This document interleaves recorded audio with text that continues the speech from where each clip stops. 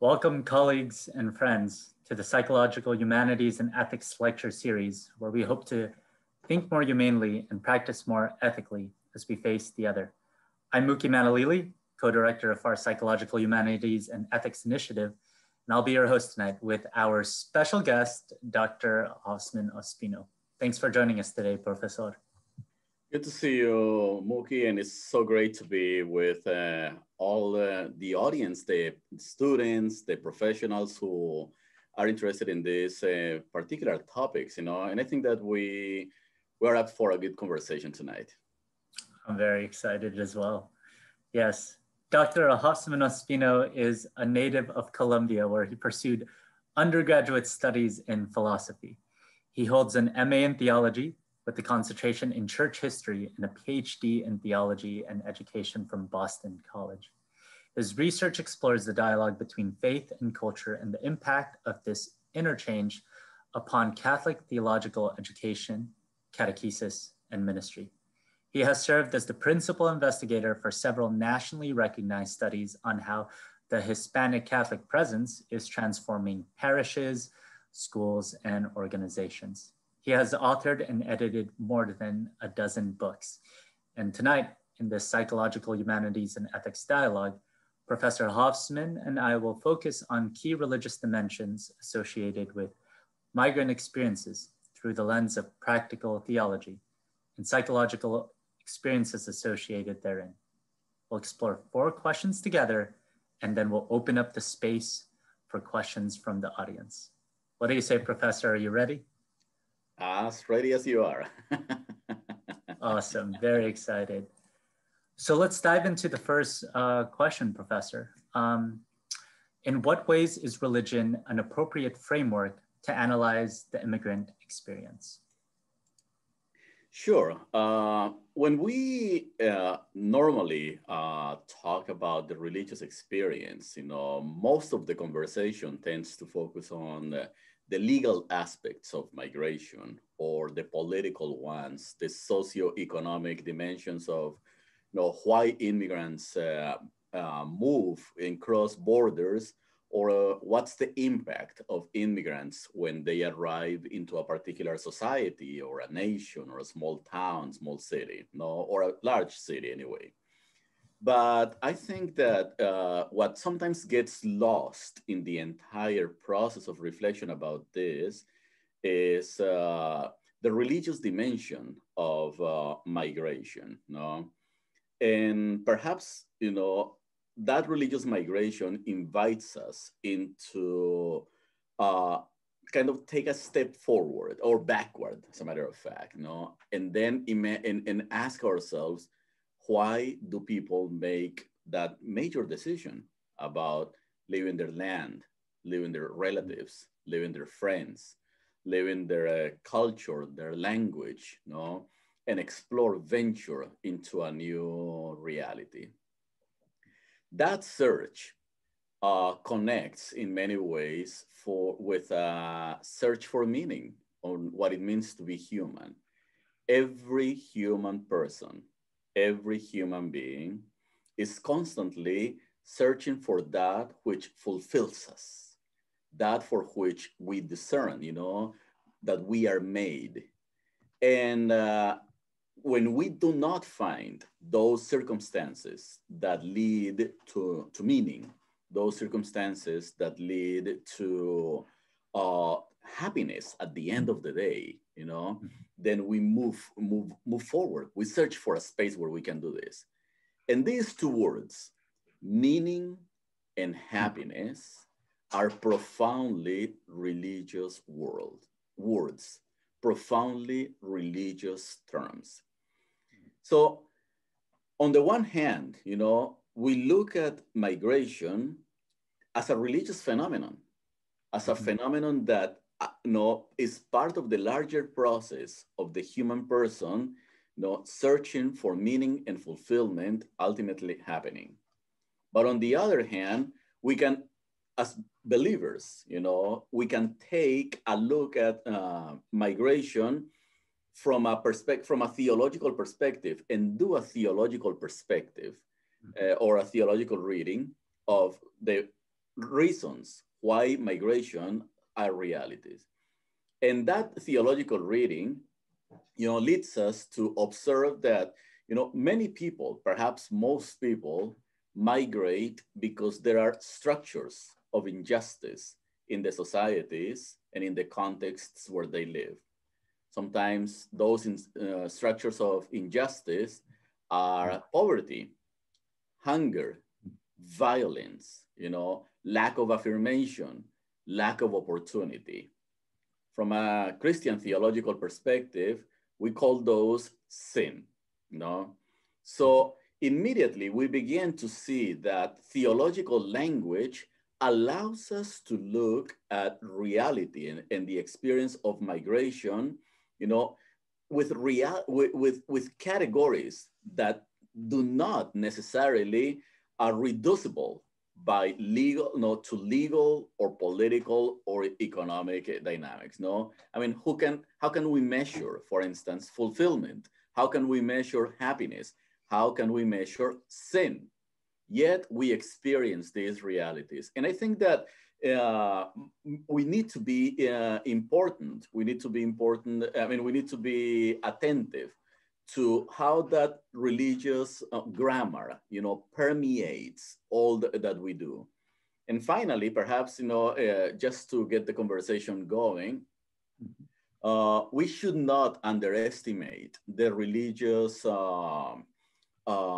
practices or the religious underpinnings, the religious traditions that are behind the decision people make to migrate. When they decide to migrate, we should not, for instance, ignore how people discern and who they consult in order to move onto a migration experience as a pilgrimage. And usually those people tend to be clergy people, spiritual leaders, people who have, either looked at the Christian tradition or the religious tradition and provided some advice. So all in all, and this is a question you haven't asked me yet, is how do I enter into this conversation? And I enter into this conversation as a theologian, and particularly as a practical theologian. As a theologian who looks at reality, at reality as it is expressed, and then reads reality through the lens of faith, yet in conversation or interdisciplinary conversation with different fields like sociology or politics, political science, law, or could be psychology and others, no? So that's the reading. I think that there is a potential for us to better understand the migration experience when we read it with these religious categories. Yeah, thanks, Professor. And yeah, this takes me back to our course on practical theology, in which you asked us through what hermeneutic lens, right, through what framework we are analyzing these experiences through. And yes, to share in dialogue with you through the lens of both a clinical social worker and a researcher in the field of psychology, right? I think some of the words that you use are very salient, even in our field. Words like meaning, motivation, value, spirituality, right? These are the things that ultimately motivate human behavior and will invite us to endure, right? Things like suffering, things like being in a very different space than we grew up, right? For the sake of what, right? And I think, especially in terms of religious symbolism, which I know you'll elaborate on further, there are aspects of it, right? Like the journey, the pilgrimage, as you were alluding to, welcome in mystery, right? Those themes that are definitely charged with the weight and depth of various traditions, various cultures, various religions. And even with the word religion, right, for our people in the crowd, with religare being the root of that which connects. So in essence, the question of, in what ways is religion an appropriate framework to analyze immigration experience, right? What are kind of the connections to the depth of different traditions in which we are analyzing why a person moves from one place to another? Again, from a from a more psychological and clinical standpoint, only as of the past 2 decades have people began to discuss things like spirituality as part of the bio-psychosocial and now spiritual model, right? Where we're at least more open to seeing that the bio-psychosocial is not just a unit, but a unit that has history, a unit that has, I was going to say, ambiente y eterno, but a person that is within an environment. And that environment, not just as a physical environment, but an environment in which meaning is constituted from tradition, from religion, right? So that dimension of the human person as a source of why we do what we do, right? Why do we move from one place to another in the framework of religiosity, right? And perhaps what are both the motivating factors, but also even some of the practices associated with it. And, perhaps that brings us to moment number 2. What rituals and religious practices are common among immigrants as they embark on a journey crossing borders? Sure. Before I mention some of these rituals and practices, Mookie, I wanna highlight 2 things that you indicated from the psychological perspective. One is the sense of interconnectedness, that definitely shapes the self. We are with others, and we are because of others, no? And that is at the core of most religious traditions at the same time, So that sense of interconnectedness that places us in relationship with relatives, with neighbors, with fellow citizens, with people we don't know, people we have never met and will never meet, yet we are part of a larger whole, And what happens with migration in many ways is that sense of interconnectedness is broken, that sense of interconnectedness is taken apart. And the person who is part of a larger network, a larger community, or a larger whole that gives and provides a sense of belonging, somehow is totally affected. Also, there is a displacement in many ways, a displacement of the self, a displacement of the being. And again, those are, just as they are psychological, they are also profoundly, theological questions, because when we speak about women and men of faith, no one is church on their own. We all are church as we belong with and belong to a community of others who share the same convictions, who share the same journey, who shape us on a regular basis, vis-a-vis the values that we espouse, and correct us, as we make mistakes, and then we certainly search for healing, for forgiveness, and so on. And again, the immigration experience in many ways disrupts the church, disrupts that sense of belonging, that sense of being church. And I think that is fascinating, because in many ways, when we encounter the immigrant, we're not encountering just an individual, who crossed the border and who, in political rhetoric today, is coming to take away our resources, or is coming to threaten us. What we find often is someone who's broken, someone who, unfortunately, whose sense of self is profoundly affected by the decision of having to move, and cross boundaries. The other thing that you also mentioned, and this one, my remark is more briefly, is the connection to spirituality. I think that there is a key for us as, whether psychologists, counselors, ministers, or educators, people who are accompanying immigrants, to recognize that a holistic reading, reading of the immigrant experience cannot ignore the spiritual dimensions that take place. Now, whether people describe their spirituality in Christian categories or Muslim categories or Jewish or just name it, any of the major religious traditions or any other religious tradition, that sense of spirituality, provides a cohesiveness, that allows us to understand better, once again, the sense of wholeness. But let me get to the rituals and practices. Let me get to the rituals and practices that are common among immigrants. It's fascinating, and I want to highlight, I have it here with me, the work of sociologist Jacqueline Maria Hagan. She wrote a fascinating book called Migration Miracle, Faith, Hope, and Meaning. And it's a beautiful book, She spent some time with immigrants, coming from Central America, crossing different countries in Central America, crossing Mexico until arriving in the United States. And I'm gonna focus on this particular group. One, because I'm more familiar with the Latinx, Hispanic immigrant experience.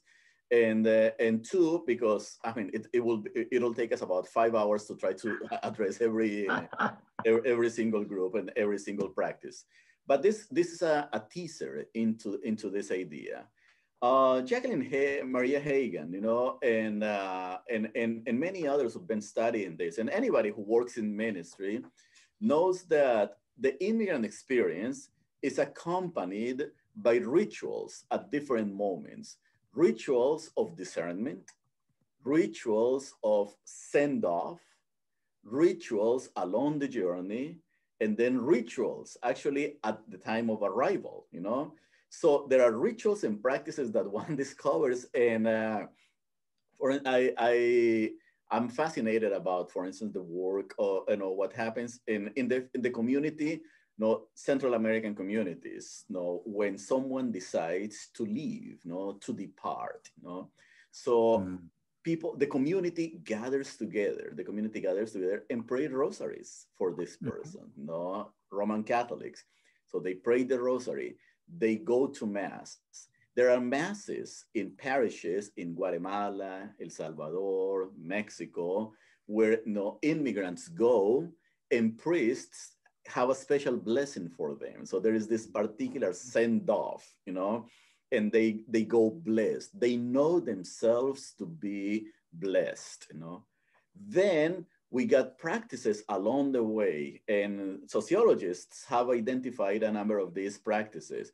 There are devotions, and there are shrines, as a matter of fact, along the way.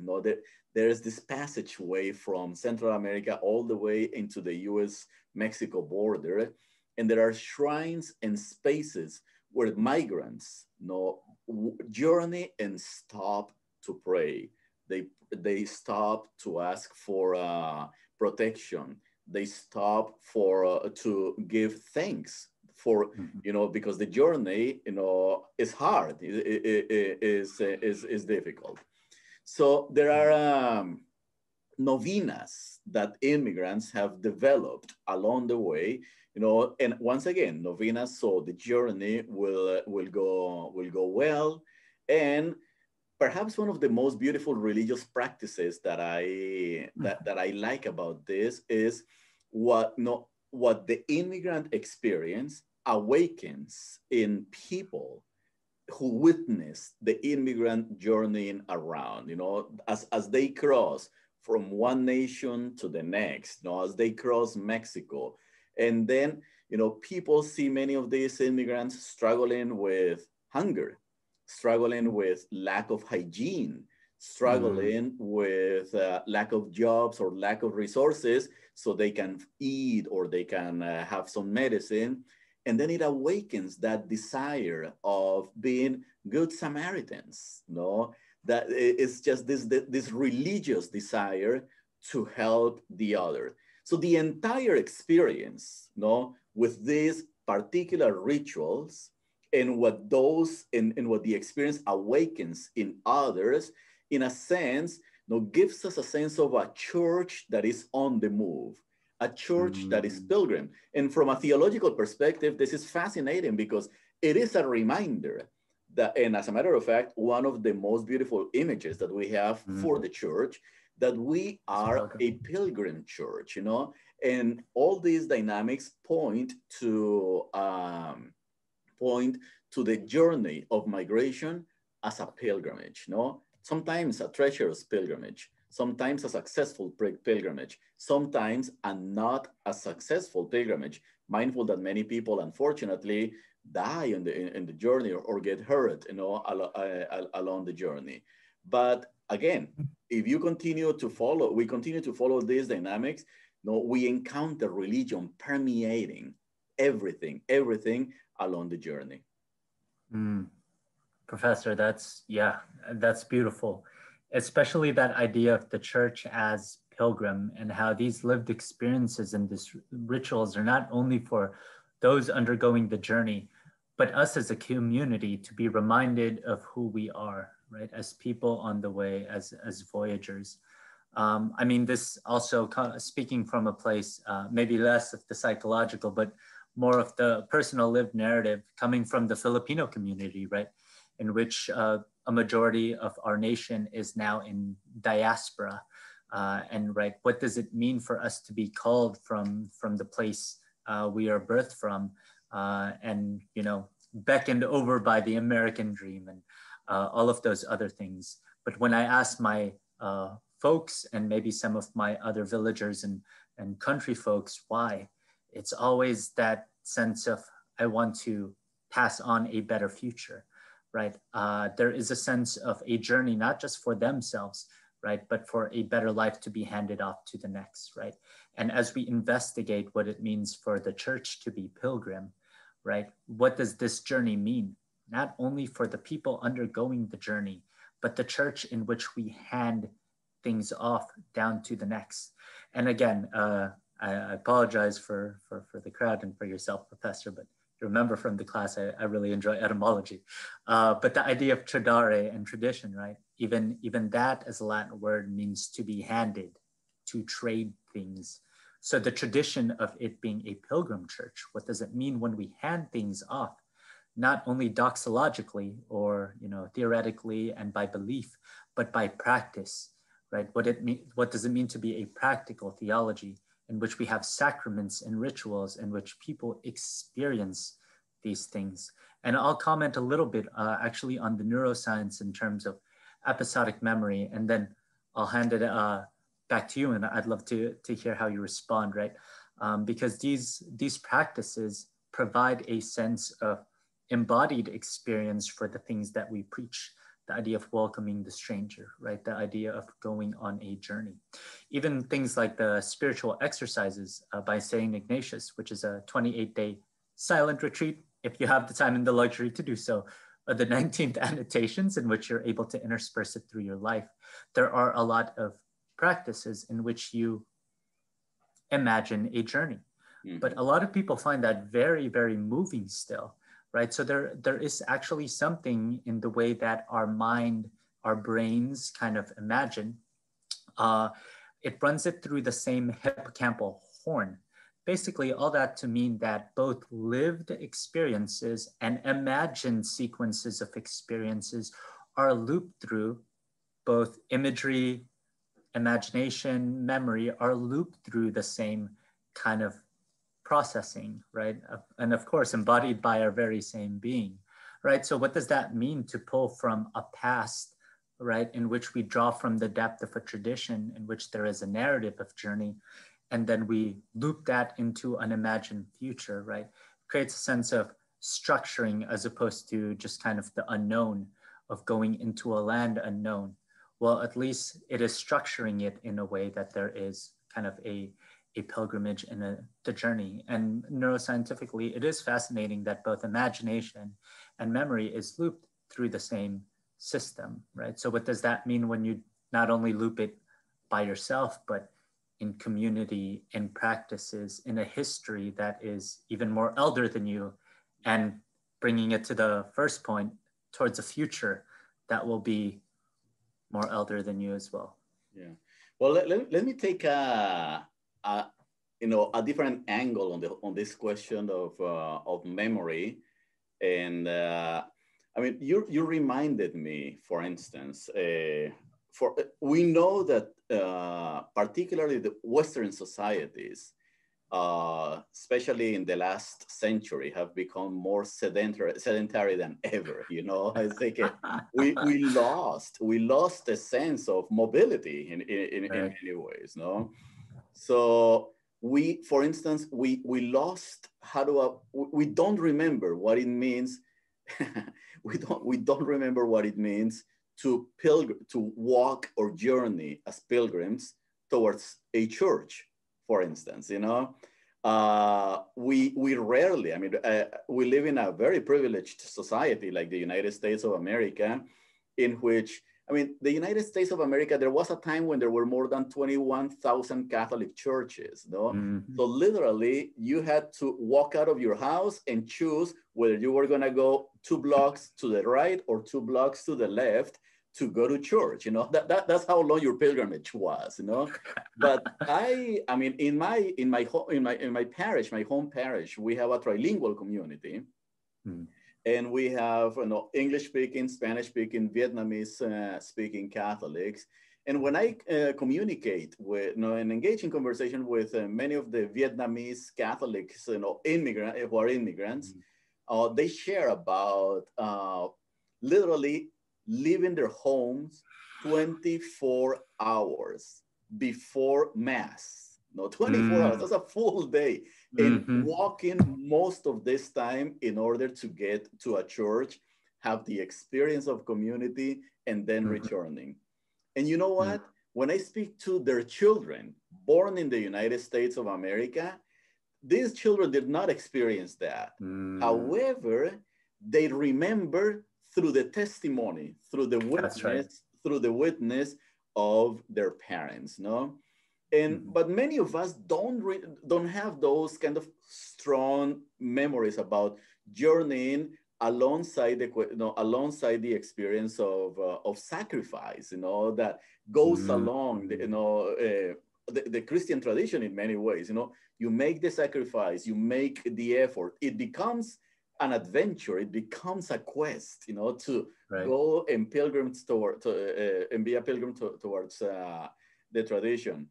And I think that, the immigrant experience in many ways, connects us to the imagery, and again, this is part of that different angle, the imagery that immigrants often assign to the place where they are supposed to arrive or that they are seeking.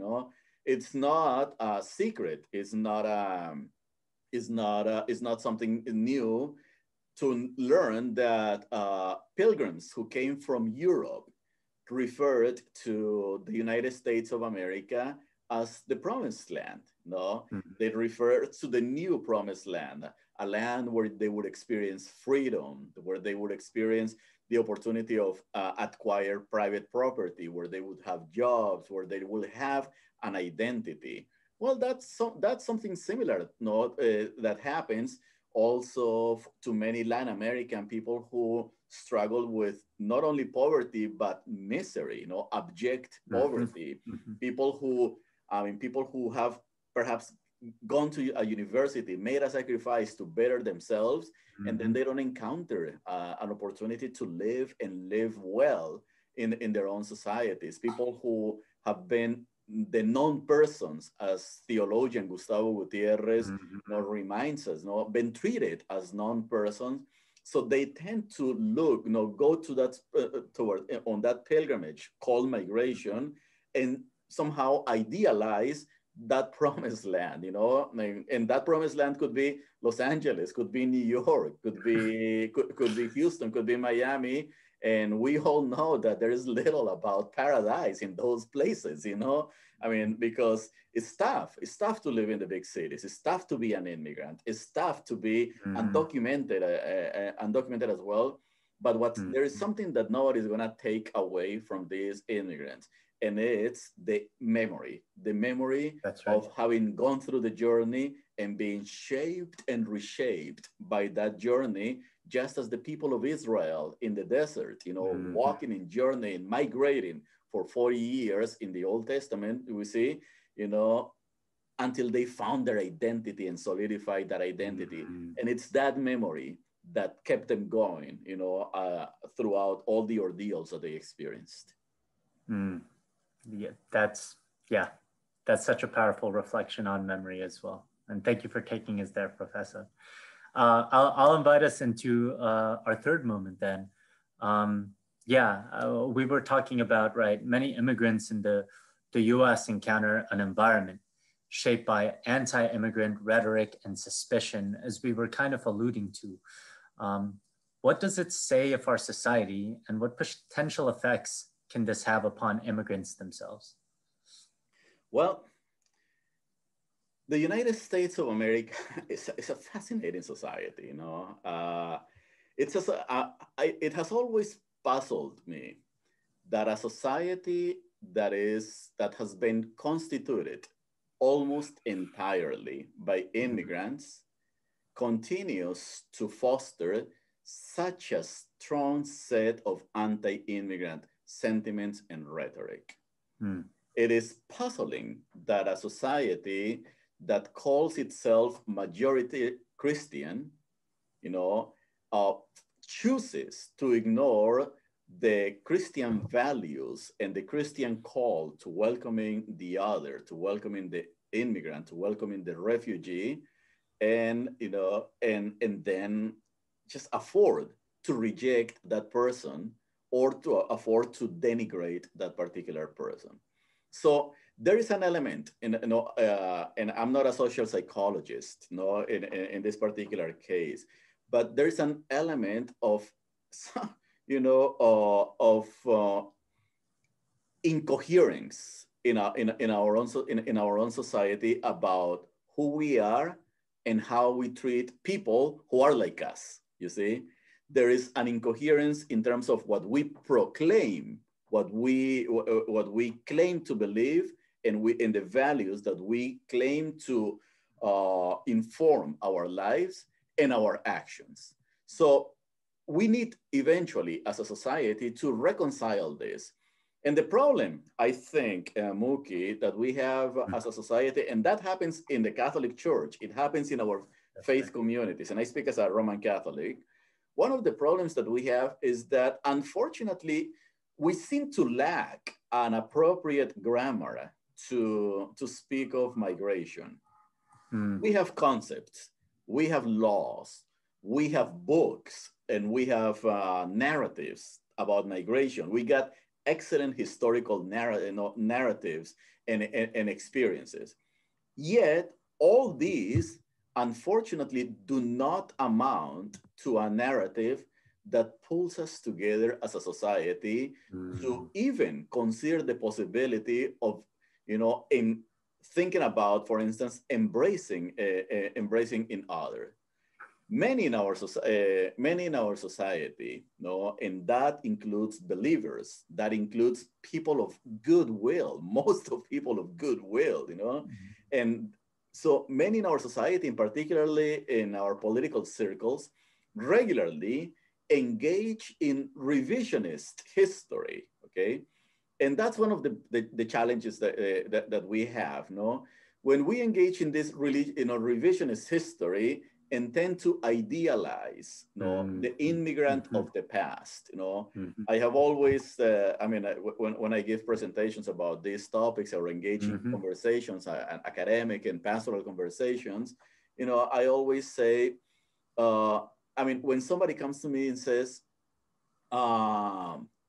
my grandfather, my great-great-great-grandfather or grandmother came all the way from Italy without a penny in their pocket, and then they arrived in the United States, and a week later they found a job and they learned English and they worked really hard and they were successful.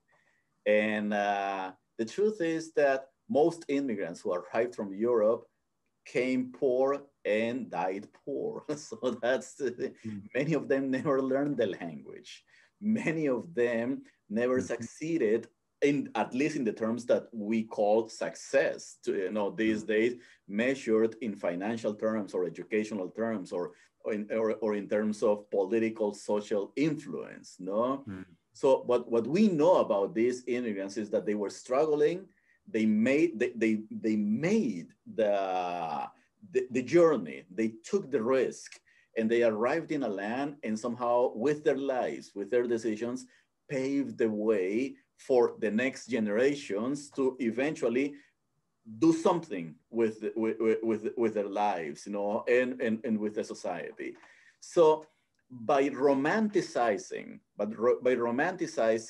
the experience of past immigrants through an exercise of revisionist history, what we do is we dishonor that history. We dishonor the experience and the narrative of those immigrants, no? And we cheapen it. We minimize the impact and the sacrifices that these women and men made back then, no?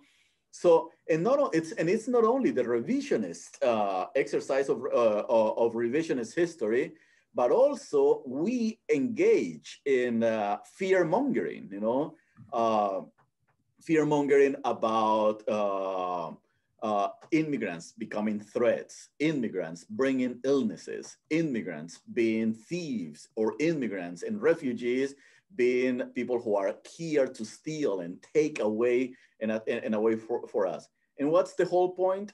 Political gain, most likely. Or what's the whole point? Simply to continue to advance ideological positions. What are the implications of all these dynamics? On the one hand, we got the biggest implications for us as a society is that we tend to marginalize our immigrant communities. We tend to marginalize immigrant communities. I mean, let me just give you one particular sector, farm workers, no?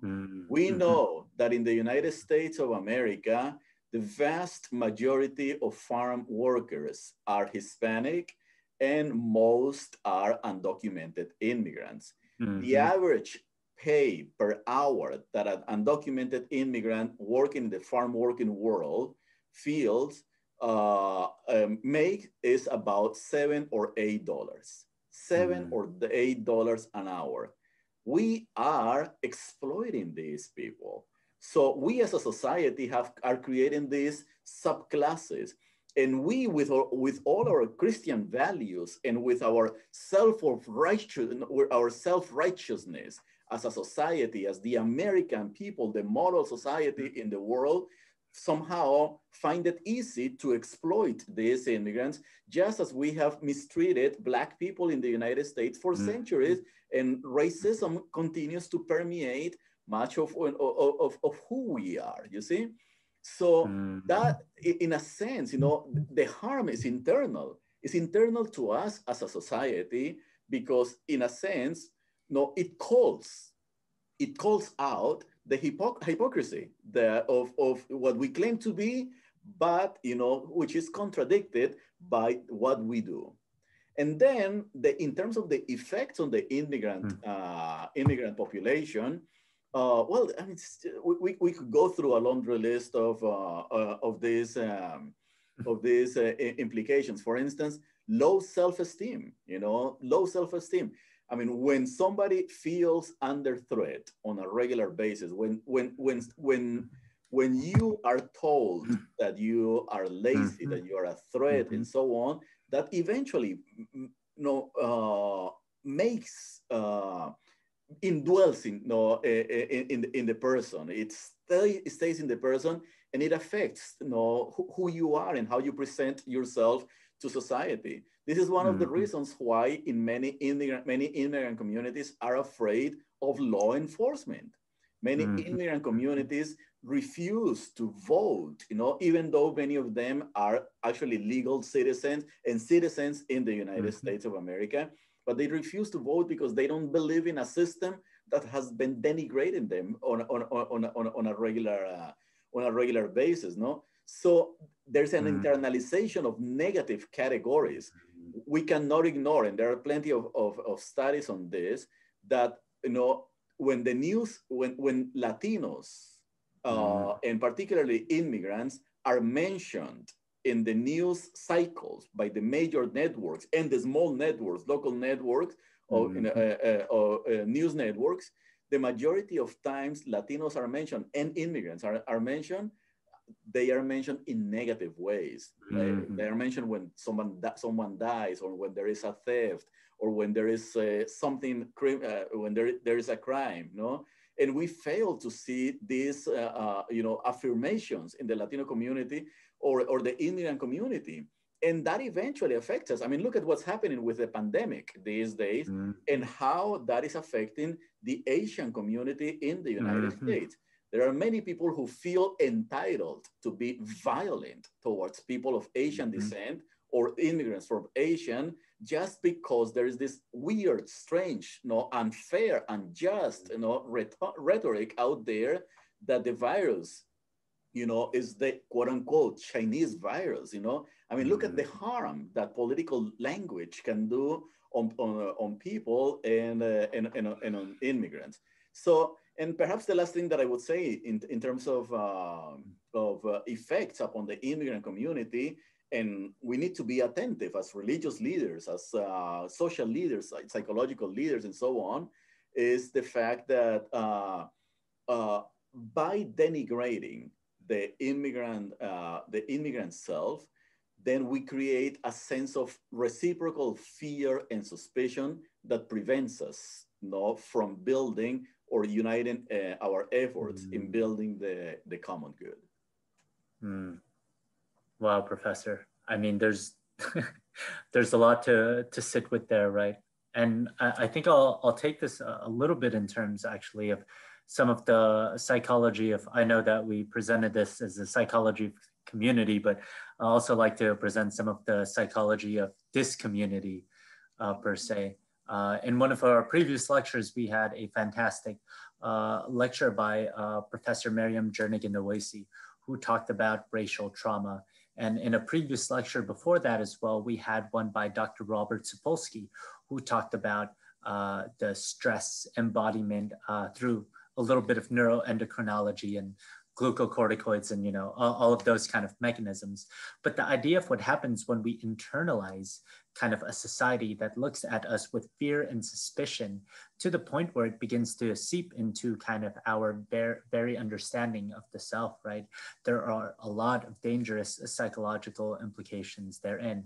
I even think of writer Frantz Fanon, who wrote the book Black Skin, White Masks, and talked about how, right, there is an internalization in the Martinique people of the subservience, even if they were not the minority, actually, they were the majority in their society, but there was an internalization that white skin meant, you know, quote unquote, of higher status to the point where it actually becomes internalized in narratives such as that.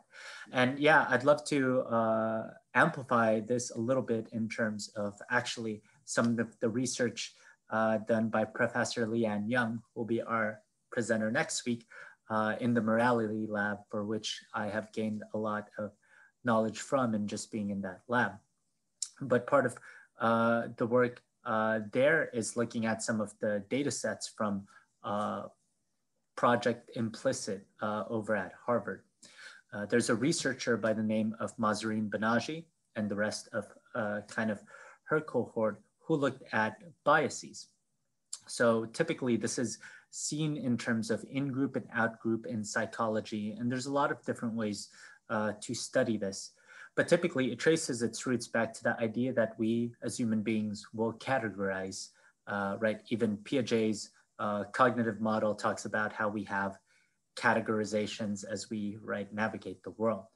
But what happens when in something benign, like a deck of cards, right? If I ask you, Professor, or you, the rest of the crowd, to categorize the cards, you might say, okay, hearts, spades, clubs, diamonds, or red and black, or numerical and face cards, right? So you can categorize the same quote unquote phenomena a couple different ways.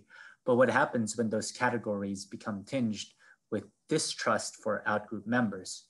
you see a particular face, and the closest association you have is narratives of fear, right? And then what happens when you charge that bias and it becomes internalized, not only by you looking at an outgroup member, but those group members, because they live in a society in which that is the closest association. It's kind of like you're saying, in which Asian Americans now must be a little bit more cautious because of the way that their fellow citizens look at them, in the way that Latina, Latinx Americans have a particular way of understanding their being in the world as subservient, whether in farm workers and things like that, right? And what happens when those categories become fixed as they continue to be echoed upon. And right, this is kind of the in-group, out-group biases, but the problem is those can also be internalized by in-group members themselves. The prejudices and the biases, like you say, have effects. And as you noted, we do not have the language towards the community that we are hoping to move towards at times. And before we move to the fourth segment, maybe I'd love to hear some of your responses therein. Sure, no, and no, as I listen to you, Muki, and this question of the language, whether we have it or whether we do not have it, you know, it's I mean, anybody who reads Catholic social teaching, for instance, or who would read some of the just basic, you know, understandings of migration law and so on, would say, yes, we do have a language. You know, we do have a language to speak about migration and the embrace of immigrants and the integration of immigrants and so on. But the question is that there is something missing that is, you know, I mean, we read the same language. We read the same language as a society, but we don't interpret it in the same way, you know. And there is something that, you know, I go on a regular basis down to the chase here, and it's cut into the chase, and it's ideological polarization. You know, that at the end of the day, that's what continues to separate us in the United States of America. And this idea of you know, the internalization of rhetorics that in a sense lead us to, you know, embrace subservient behaviors and so on. Definitely Fanon, you know, and many other of philosophers, thinkers, intellectuals who've been, you know, cultural anthropologists and so on, who've been discussing these matters, are absolutely right, you know, because so someone benefits from this, which is unfortunately the case, you know. I mean, by treating people who are Black or Asian or Latinx or Native American negatively, by treating women or members of the LGBTQ community negatively, by treating the immigrant, you know, negatively and kind of marginalizing these people. Yes, most of the time, these people become the losers, you know, in an equation that gives them little opportunities and not steal their voices, steal their rights, steal their dignity. But we cannot ignore the fact that somebody benefits from this. And I want to just go back, for instance, to the example of the farm workers that I was mentioning. You know, I mean, knowing that most of these people are immigrants, many of them, the majority are undocumented, as a matter of fact, and farm workers, particularly in the southwest of the United States of America. And much of our conversation tends to focus on the actual immigrant who is undocumented in the country and is a threat for or to society or to a particular set of the population. But what very few people discuss is the fact that the companies that are hiring them, you know, that many of the farm owners who are hiring them, are saving themselves tons of money, and not only, because they don't pay them fairly, they don't pay them justly, but not only that, they are profiting from their work, and I mean, in a sense, is modern slavery, and which needs to be called out, and it needs to be named, when I mean, I really fear, not fear, but I feel for instance, these many immigrants, when the U.S. government, when ICE decides to do a raid, in meat packing plants, for instance, or any other type of plants, and then what they do? They just canvass all these immigrants. They take them away. They leave them to detention centers and so on. But the ones who most of the time live unscathed are the owners of the plants, the owners of these businesses. And that is, I mean, that points to what I was talking about earlier, right? Structural sin, So we find these, I mean, and this is the religious reading or the theological reading of these dynamics, that many of these people were escaping. They were escaping structural sin in their particular context. So, and they arrive into a society that is, gives them a different set of structural sin. And the question is, who is going to advocate for them? Who's going to name that? Who's going to call prophetically those realities and act upon that? And I mean, that takes us beautifully to our last kind of question, Professor, is how do immigrants challenge faith communities and larger society? Well, that's, I think that perhaps we can take here a Levinasian approach to fantastic, and Emmanuel Levinas. And we need to begin by saying that the sheer presence of the immigrant, just by being present, just by being with us, just by being our neighbor, confronts us immediately. That's the first thing that we can say. I mean, we could use any label that we want to use: undocumented, wetback, illegal, those horrible words that take away the humanity and the dignity of a human being.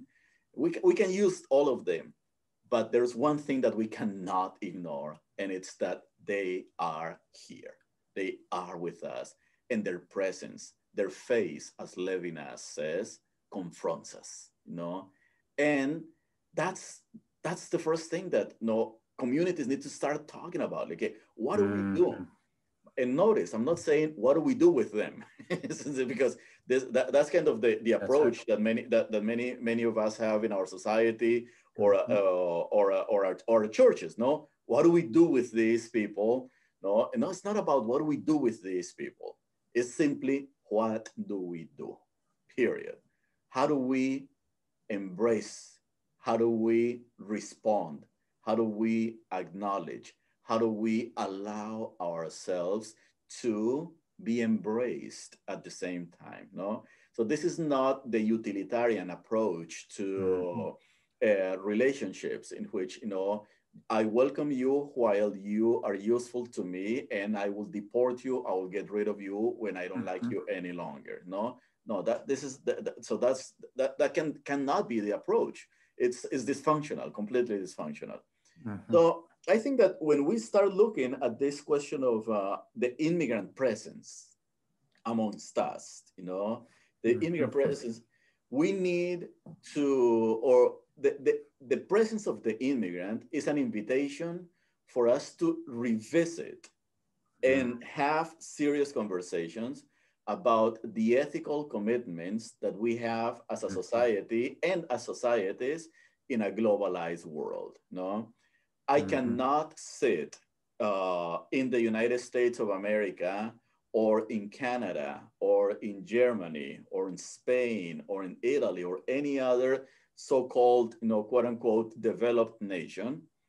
I cannot sit literally passively without, paying attention to what is happening in Latin America Africa, Mm-hmm. Asia, and other Mm-hmm. countries that are usually sender nations, when it comes to the migration, the migration movement. I for instance, a war like what's going on in Syria has to Mm-hmm. compel me, has to compel me. Mm-hmm. I have to be concerned about that, no? Look at the situation in El Salvador, Mm-hmm. Guatemala, and Honduras. They call it the triangle of death. So how do we deal with the question of violence, gang activity, the inability to live in peace in many of these territories? And I cannot be oblivious to this dynamic. So the presence of the immigrant, to me, I think, and this is the challenge to churches and societies, the presence of the immigrant is an invitation to get to expand our horizon, expand our imagination, and learn more about what's going on in the world. Let's get our heads out of the television set, and entertainment. Our U.S. society, and I'm sorry that now I think it turned into preaching. No, but I mean, our U.S. society is extremely, extremely, Mm-hmm. extremely distracted. It's the society of entertainment, video games, soap operas, sitcoms, movies, and just name it. So, and sports, and I love sports, but we live completely, completely distracted, that when we see immigrants dying as they cross the border, that when we see people, I mean, look at this whole situation about human trafficking that is part of this migration dynamic, throughout the world. And then we just simply turn around or change the channel and life moves on. So we got to reconsider, revisit, these ethical commitments. What are our responsibilities in a globalized society?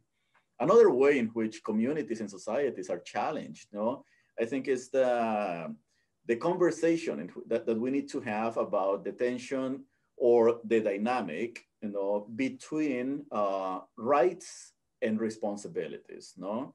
So yes, for instance, in terms of rights, we know that every human being, and Pope Francis has been amazing. The United Nations has been great reminding us this, every human being has the right to migrate, particularly when their lives are under duress, under threat.